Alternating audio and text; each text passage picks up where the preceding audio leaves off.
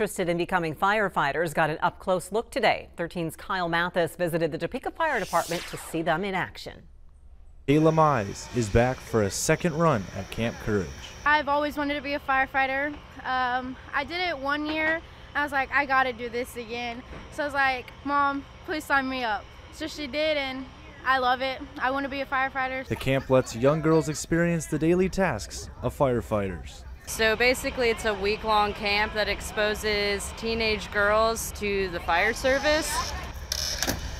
Right now they're actually tearing a car apart. So this is kind of the ender for the week. Yesterday we rappelled, they do gear drills, we've flown water, just all kinds of things. Geneva Tony said the week seemed too good to pass up.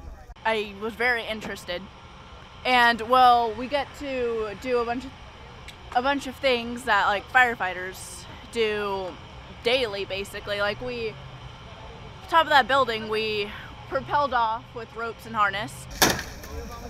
While using crowbars and power tools was a fun time for the girls, it's also a serious reminder that women can be firefighters too in a job field once dominated by men. I always tell everybody you can do whatever you want.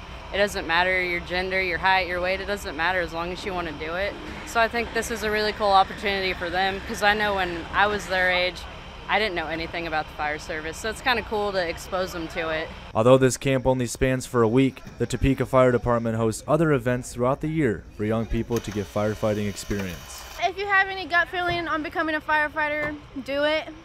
It's worth it, and you'll get to help people in the long run. In Topeka, Kyle Mathis, 13 News.